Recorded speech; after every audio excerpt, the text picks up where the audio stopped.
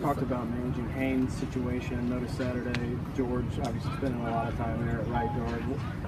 What's the situation there as far as you're concerned? Do you feel comfortable, whatever Nick's deal is? That George it's been great because now we're able to get Nasir in there, Sebastian, some of those young guys, and those reps are going to be huge for them. Whether or not they're a part of the package this year, just those reps are huge. So they're getting 20 practices, 29 practices, and they're getting the reps. So we're watching him. He's doing great. He's being a great leader, and he's coaching the heck out of them. So we're getting a lot out of it. What are you seeing from George? He's had his best camp so far since he's been here. Less mental errors.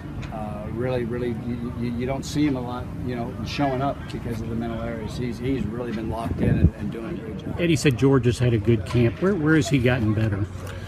I think he's just, really, I would say the mental aspect of the game. You look at George, obviously, physically, he's got all the tools you're looking for. But I think he's really improved on the mental aspect and on his technique. He's become much more technical and just seeing things before they happen as opposed to maybe reacting late or after they happen. I think he's improved in that area a lot.